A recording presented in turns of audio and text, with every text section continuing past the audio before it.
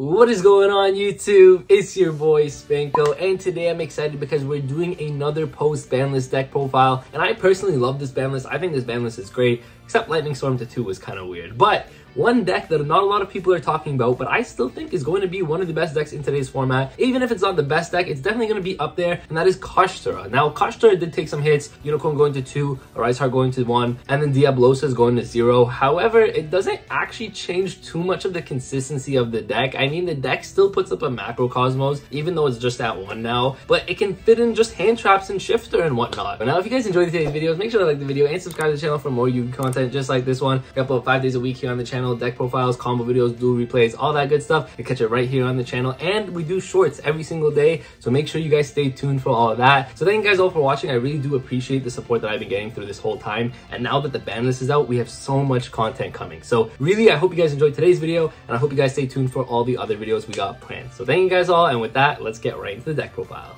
So just before we get started in today's profile, I do want to say that Kashtira I still think is going to be one of the best decks in today's format, and that's because the consistency of the main deck really hasn't changed all that much. So let's get right into it. Here, of course, we're playing 2 Kashtira Unicorn. It is now at 2 after the ban list, and I know it does suck losing a Unicorn, especially because Unicorn was your 1-card starter. This card essentially got you into your entire combo, but you still have the rest of your deck to play, which is really powerful. You still have all the other consistency. So losing a single Unicorn doesn't matter as much as people might say. So 2 Unicorns. We got 3 Kashtira, Fenrir of course as well. Fenrir of course being one of the best starters in the deck. On top of that, Fenrir on its own is just such a powerful card, so you do got to be playing 3 Fenrir. Then we're playing 2 Rise Heart. We're not playing 3, and we're not playing 1. So I know some people have been on 1. I've even seen some people on 3. I don't think you need to be playing 3. I think 2 is the perfect number. The reason for that is because you lost the Unicorn. I thought 1 was actually what you should be at prior to Unicorn going to 2, but because Unicorn is now at 2, I do like the Rise Heart just having that extra extender. So that's why I like playing the second one, and I think it's just such a really powerful card on its own as well. So that's why we're playing the 2 Rise Heart. Then we're playing the 1 Ogre, the 1 Scareclaw Kashtira, as well as the 1 Tearlaments Kashtira. Again, the reason for playing the Scareclaw and the Tearlaments, not just one or the other, because I know typical builds usually play one or the other, but the reason we're actually playing both now is because, again, we lost the Unicorn, so we need to be able to extend as much as possible because we did lose that consistency in the 1-card combo with Unicorn, right? So for that reason, even though this deck is still really consistent, it's not like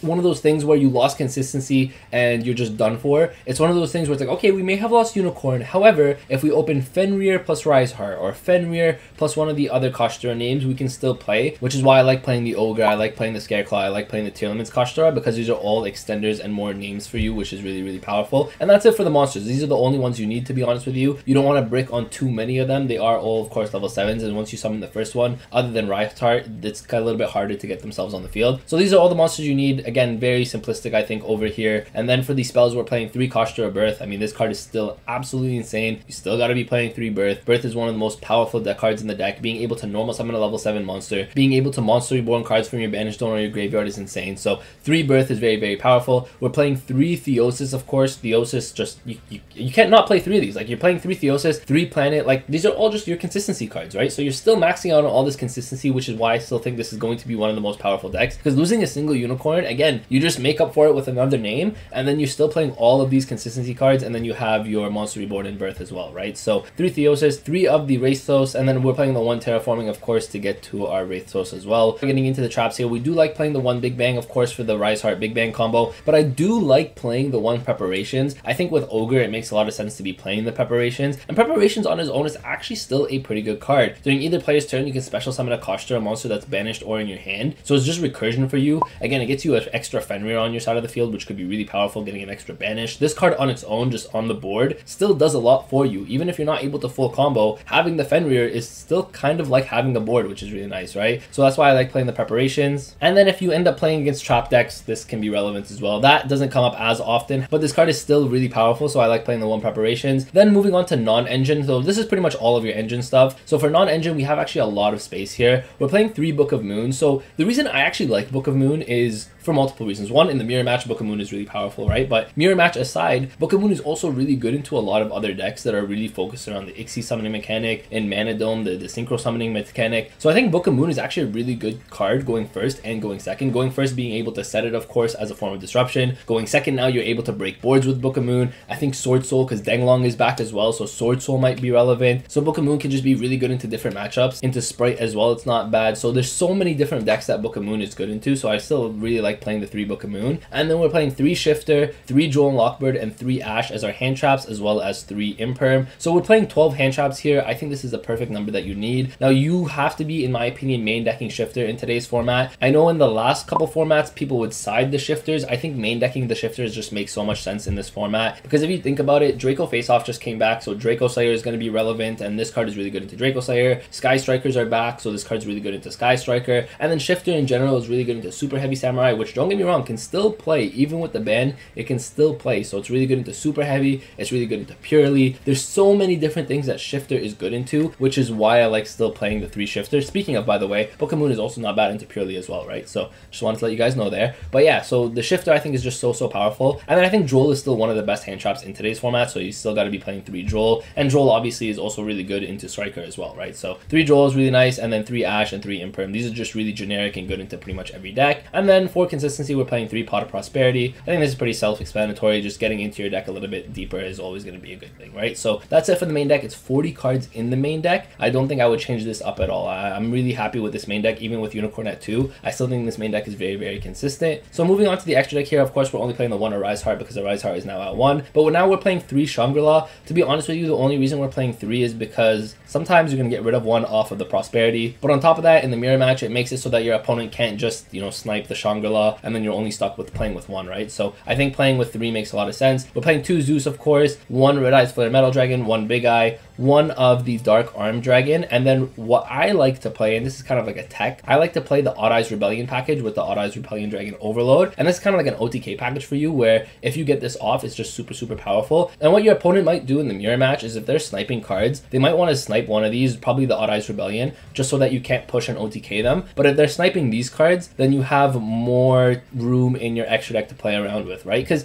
even though Diablosis is gone, they can still snipe cards out of your extra deck with something like Unicorn, right? So for that reason, I still think you need to be playing multiples of some of the important cards like Zeus, Shangri-La, and then these cards are kind of like your bait cards, right? It's kind of one of those things where it's like, okay, now my opponent is going to snipe this so they don't get OTK'd, but I have access to everything else, which is really nice, right? And if they don't snipe these, then you can push for a lot of damage with these, which is really nice. And then we're playing the 1 Baron, of course, with any level 7 and like an Ash, you have a Baron, which is really nice. Doesn't come up too often, but when it does, it's really powerful. And then we're playing the 1 Asa. Asa is just generically is really good, especially with Fenrir. Then you can take your opponent's Fenrir. Scareclaw Kashtira is also an Earth, so making Asa is really nice because you can take your opponent's Fenrir in the mirror match. We're playing the 1 Donor as well as the 1 Infinitrack Goliath, so that you can put it under your Arise Heart and you have a really good time. So yeah, that's it for the extra deck. I think this is pretty standard. The only thing I think that has changed from most builds is people were on 3 Arise Heart and 2 Shangri-La, but now people are just on 1 Arise Heart, so I like to maximize on this, and then I like to play this package over here. So that's just me personally. I really like that package, so it's really up to you guys. Any rank 7s could work here, but I just really like this package. And then for the side deck here, I'm just going to show you guys a mock side deck. Again, this is not a side deck that you have to necessarily play, but these are my ratios and theories for the side deck. Is 1, we're playing 3 Kaijus, and that's humongous. I really like playing the Earth Kaiju specifically because it's one of those ones where it can help you make Asa. If you Kaiju your opponent, if you have another Kaiju that you can special summon to your field, then you can use that Earth Kaiju to make an Asa, take your opponent's Fenrir, and that's again only in the mirror match really. But if you're not playing in the mirror match, then of course, then just Kaijus in general against Purely, against Striker and stuff are really powerful. So that's why we're playing the 3 Humongous here, and then we're playing the 3 Ghost Ogre. I think Ogre is good into a lot of decks as well. So this is kind of like the flex spot where, you know, the last 3 cards you guys can kind of choose. This is kind of like your flex spot. I really liked Ogre. I thought Ogre was good. Ogre also being a level 3 tuner means that when you side it in, you have more ability to make a card like Baron, so that's really nice. So that's why I like the 3 Ogre. Then we're playing 3 Triple Tactics Talent. I think Tactics is such a good card in today's format, into so many different formats, and so for that reason I think it makes a lot of sense to be playing this in the side deck. Now this is the card that I was thinking of swapping in for Book of Moon. So instead of playing Book of Moon in the main, you can play TTT in the main. However, I just chose to go with Book of Moon just because Book of Moon is so good going first and going second. But again, this is just all different options for you guys that you guys can try out, because at the end of the day, all of these non-engine cards can always be changed based off of the formats and where the format evolves. Keep in mind that this ban list just came out, so as the format evolves, we can always change some of these non-engine pieces. I still think Book of Moon is really good, but if TTT proves to be a little bit better, swap the TTTs with the Book of Moons. Still very powerful and whatnot, right? I know we're playing the 2 Lightning Storm and the Harpy's Feather Duster, of course, just more so for back row. And then going first, I like to side in the 3 Anti-Spell, because once you get your combo off, essentially, if you flip Anti-Spell against your opponent, especially if you think about it in today's format, Striker is going to be relevant, Draco Slayer might be relevant.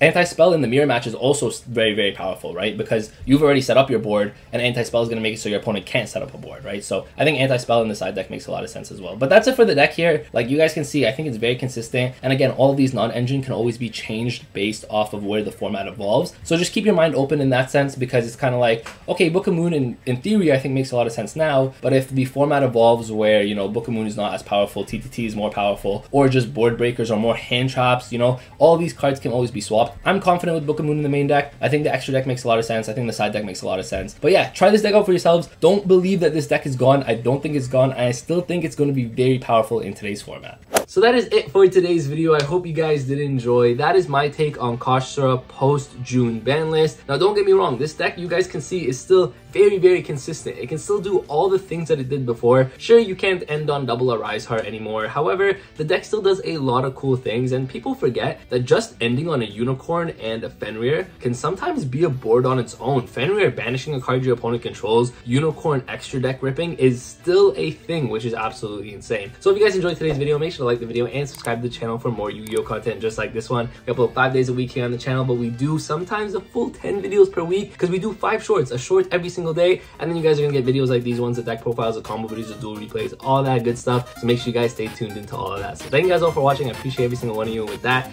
Spanko signing out. Peace.